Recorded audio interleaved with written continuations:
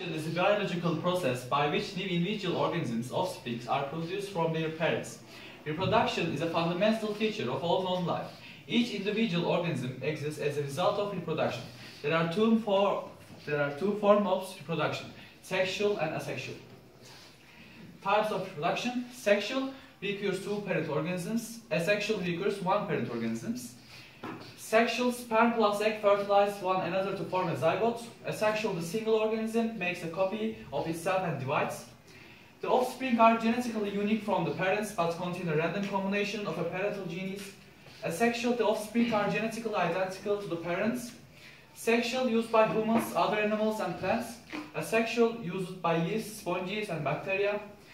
Sexuals produce genetically different babies, increasing the survival rate of the population, but requires a lot of time and effort. Asexual's reproduction process extremely efficient, but if the parent has genetic defects, deficiencies, all of its offspring will also be weak. Parthenogenesis is an asexual reproduction. There are also types of asexual reproduction: fission, budding, vegetative reproduction, spore formation, fragmentation, and parthenogenesis. Where its name came from? The name itself came from the Greek words parthenos or virgin and genesis or creation. Parthenogenesis means virgin creation. What is parthenogenesis? Parthenogenesis is a form of asexual reproduction in which growth and development of embryos occur without fertilization. In animals, parthenogenesis means development of an embryo from an unfertilized egg cell and is a component process of apomixis. How normal fertilization and parthenogenesis differ? Normal fertilization: precursor egg cell divides into four, three cells discarded, one becomes egg. Egg is first fertilized with sperm. Baby shark created with one set of chromosomes from each parent. Virgin birth parthenogenesis: precursor egg cell divides, three cells discarded. Egg doubles and divides its genetic material. Cells and genome combine with two sets of identical chromosomes from mother to create shark. Parthenogenesis can be seen in insects, crustaceans, rotifers, platforms, snails, reptiles, amphibians, sharks, and birds.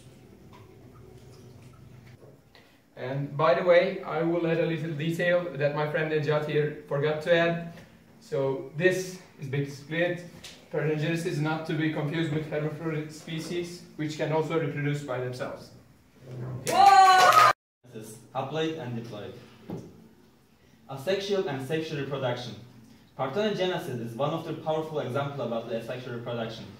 Here you can see a diagram about asexual and sexual reproduction. Haploid parthenogenesis. What is haploid? A single set of chromosomes, half the full set of genetic material present in the egg and sperm cells of animals and in the egg and pollen cells of the plants. What is haploid parthenogenesis? Some species undergo haploid parthenogenesis after chromosomal reduction has already occurred. Here, progeny arise from haploid eggs and turn into haploid individuals. This is seen in male honeybees and some flowering plants. It is rarer than diploid parthenogenesis.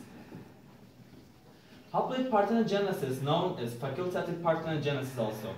Facultative parthenogenesis is a term for what occurs when a species that normally reproduces sexually undergoes asexual reproduction. This is in the contrast to obligate parthenogenesis, where the females reproduce exclusively by asexual means. Diploid parthenogenesis. What is diploid? Diploid is a cell or organism that has paired chromosomes, one from each parent. In humans, cells other than human sex cells are diploid and have 23 pairs of chromosomes. Human sex cells, egg and sperm cells, contain a single set of chromosomes and are known as haploid. Diploid parthenogenesis. Diploid parthenogenesis in whiptail lizards. You can see this diagram about whiptail lizards. This parthenogenesis. What is diploid parthenogenesis? Normal egg cells form after meiosis and are haploid, with half as many chromosomes as their mother's body cells. Haploid individuals, however, are usually non-viable and parthenogenetic offspring usually have the diploid chromosome number. Depending on the mechanism involved in restoring the diploid number of chromosomes, parthenogenetic offsprings may have anywhere between all and half of the mother's alleles. The offsprings having all of the mother's genetic material are called full clones, and those having only half are called half clones. Full clones are usually formed without meiosis. If meiosis occurs, the offspring will get only a fraction of the mother's alleles. Diploid parthenogenesis is much more common than haploid parthenogenesis and is known in insects such as the galvas and also in the roundworms and flukes, as well as in the various flowering plants such as the dandelion. Thank you for listening. Parthenogenesis. In early history of the parthenogenesis, if we had to talk about just 3 persons, if we had to choose a big 3, certainly our big 3 would be Charles Bonnet, Jack Loeb, and Gregor Pincus. So let's start from the bottom and take a look at what, when, and why they did. Charles Bonnet. That's him. Charles Bonnet was a naturalist and philosopher in the mid-18th century. His most important contribution to embryology was the discovery of parthenogenesis in aphids, proving that asexual reproduction was obstetric was possible. As you can guess, what once observed was some natural way of parthenogenesis. Now, our historical story leads us to a very different point and a very important person, Jack Loeb. That's him. Jack Loeb was a German-born American physiologist and biologist. After Bonnet's discovery in the 18th century, Jack Loeb experimented on embryos in Europe and the United States at the end of the 19th and beginning of the 20th centuries.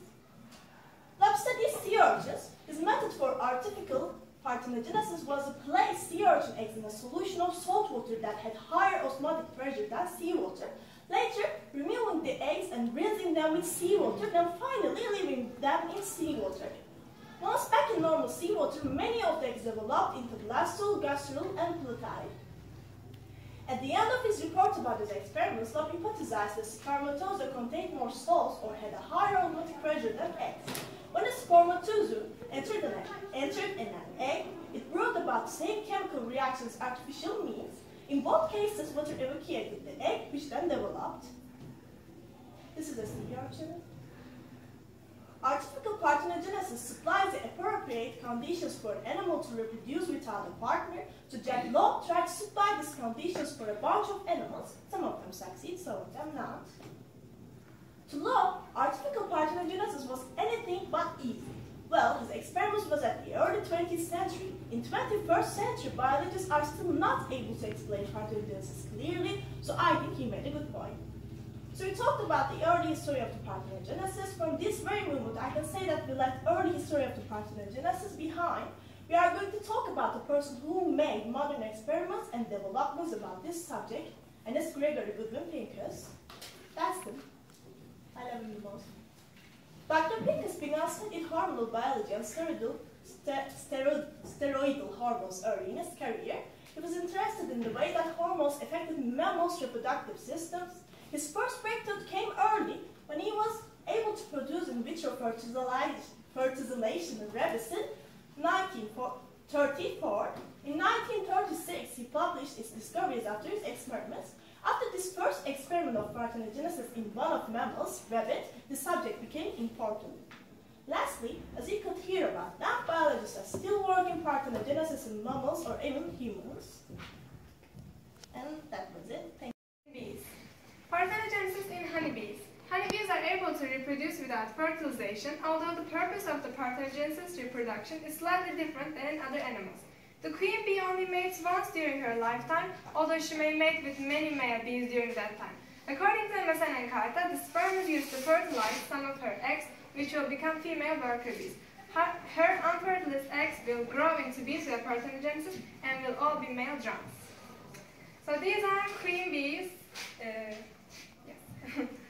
The way honeybees reproduce. While parthenogenesis may sound like an odd or rare event in nature, it's actually the preferred form of reproduction for many species. Honeybees, for example, are able to sustain their population only through the ability of unfertilized eggs to develop. In honeybee colonies, the fertilized eggs become females and the unfertilized eggs will develop into male drones. This is a process known as haploid parthenogenesis. The unfertilized egg has only half the number of chromosomes of a fertilized egg. The haploid bee will have the sex chromosomes X0, which causes the bee to become a male drone. Female bees have twice the number of chromosomes with 2 X chromosomes to induce the development of female worker bees or a queen if sufficient nutrition is provided to the larva. Honeybee colonies that lack a male drone will eventually die out, as all of the larvae produced by the queen will be haploid and develop into drones. This is known as a drone brood, and the bee colony will degenerate and collapse without a sufficient supply of female worker bees. Another way that drone broods form is when the colony lacks a breeding queen. The worker bees are unable to mate and will not typically produce young. In the absence of a fertile queen, however, the worker bees will begin producing eggs. These eggs are not fertilized and will produce only male honeybees. These colonies are also doomed to collapse, which means they are going to degenerate and will no longer exist. So these are some pictures of bees. This is a worker bee, this is the queen bee, and this is a drone. This is male, and these are two females. They look slightly different than each other. And this is a diagram. This is a queen bee. Her fertilized egg is diploid and becomes female offspring, and her unfertilized egg is haploid, which becomes male offspring, which is the parthenogenesis. And this is an interesting fact. It's actually a fact. A few ants and bees are capable of producing diploid female offspring parthenogenetically. These include the honeybee subspecies from South Africa, Apis mellifera capensis, where workers are capable of producing diploid eggs parthenogenetically and replacing the queen if she dies. Other examples include some species of small carpenter bee, genus Ceratina. Many parasitic wasps are known to be parthenogenetic, sometimes due to infections by Wolbachia. Another picture of a queen worker and a drone, and this is another diagram which means the same thing. This is parthenogenesis, and thank you very much for listening. I'm gonna talk about parthenogenesis in different kinds of animals. Crustacean reproduction varies both across and within species. Among the better-known large decapod crustaceans, some crayfish reproduce by parthenogenesis. Mimic crabs are parthenogenetic crayfish. In mimic crabs, offsprings are genetically identical to the parents, which shows they are reproduced by apomixis and the eggs don't undergo meiosis. Spiny can reproduce both sexually and by parthenogenesis. This is a mimic crab. And this is a spiny crayfish, and they are both lovely. Rotifers also reproduce by parthenogenesis. In some of the rotifers, females reproduce exclusively by parthenogenesis, while in others, females can alternate between sexual and asexual reproduction. Okay. This is a rotifer that's really, really tiny. And reptiles. Most reptiles reproduce sexually, but parthenogenesis occurs naturally in certain species. Some reptiles, such as Komodo dragon, may be facultatively parthenogenetic. This is a Komodo dragon. That's not an actual dragon. But some scientists concerned that if endangered reptiles like Komodo dragon is protected in single groups or alone, this may cause parthenogenesis, and parthenogenesis may cause a damaging effect on genetic diversity of the species. Komodo dragons are able to switch back to sexual reproduction after parthenogenetic events. This gives them a chance to colonize easily. And sharks. The bone-head, the black-tip shark, and the zebra shark are also able to reproduce by parthenogenesis. Due to fishing and environmental issues, the number of male sharks decreased, and this causes parthenogenesis. This is a bone-head shark, a black-tip shark, and a zebra shark. They're also lovely. Although parthenogenesis may have females who cannot find mates, it does reduce genetic diversity. In mammals, parthenogenesis in mammals doesn't occur naturally, because after every parthenogenetic event, offsprings would have XX chromosomes, and this would increase the number of females. Despite these, scientists have successfully enabled parthenogenesis in some kind of mammals and in the birds. Parthenogenesis has been experimented on domestic turkeys, chickens, domestic pigeons, and etc. In most cases, the egg failed to develop, normally, or the dividing cells exhibited irregular nuclei.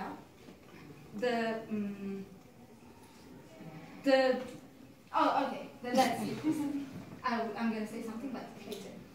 Rarely, viable births result from this process, and this can be increased by selective breeding, especially for turkeys. However, male turkeys produced from parthenogenesis exhibit smaller testes and reduced fertility. And the last one, parthenogenesis also can be seen in snails, insects, platforms, and amphibians.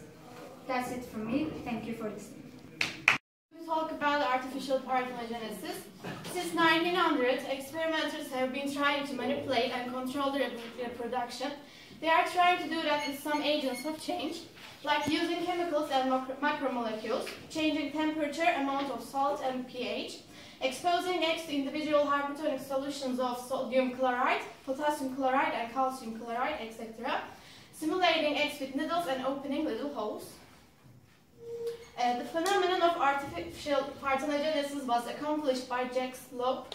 He is the best known for his embryological work investigating parthenogenesis in invertebrates. He bred the first clear case with frogs, as is true with much of science. Some of Lope's experiments were successful and many were not. In 1936, Gregory Pincus induced parthenogenesis in rabbit eggs. That was the first development of the parthenogenesis of mammalians. These are some examples. First of all, sea urchins. Sea urchins was stimulated with using hypertonic solutions and then placing them in normal seawater. Starfish was stimulated with carbonic acid or natural seawater. Annelids with treating eggs with saponin followed by a seawater wash. Frogs with stimulating eggs with needle touches.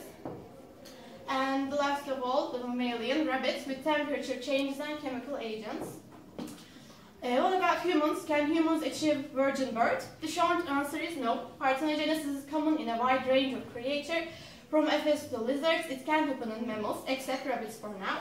Because of a phenomenon known as imprinting, for an embryo to develop normally, some genes have to be switched on and one set of the chromosomes and switched off in the other set.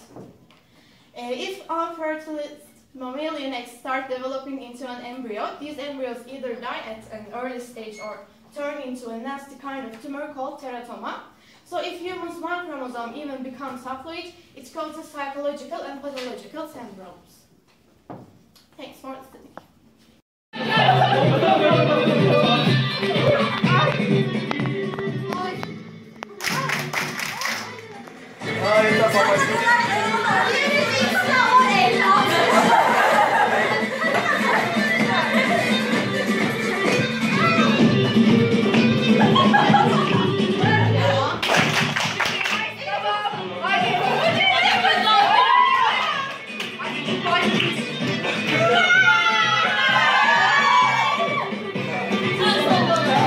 Beni de çek.